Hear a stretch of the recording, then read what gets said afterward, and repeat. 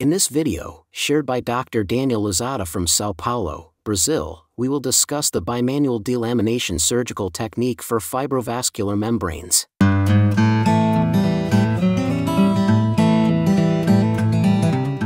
This is the case of a patient who presented with dense vitreous hemorrhage due to proliferative diabetic retinopathy, for which surgical treatment with pars plana vitrectomy was indicated.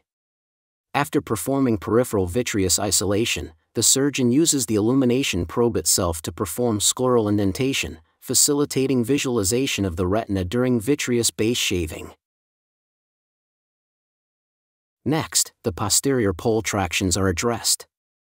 Using the vitrectomy probe, the tractions are segmented and isolated.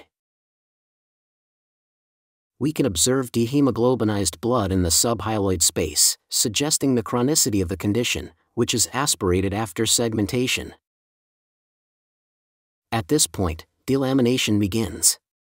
This is a very delicate step of the surgery, in which the fibrovascular membranes must be carefully removed to avoid hemorrhages and iatrogenic retinal tears. The surgeon opts for a bimanual delamination technique using forceps and the vitrectomy probe itself. Once the appropriate dissection plane is identified, the blunt tip of the vitrector is used to perform the delamination. The main advantage of this technique is the lower risk of inadvertent vascular injury when compared to the use of scissors.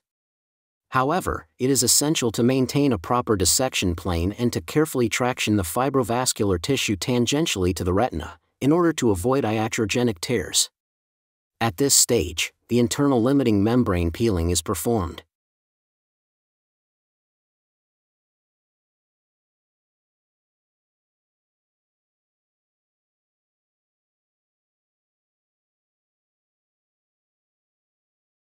A fluid air exchange is carried out, and panretinal photocoagulation is completed using endolaser.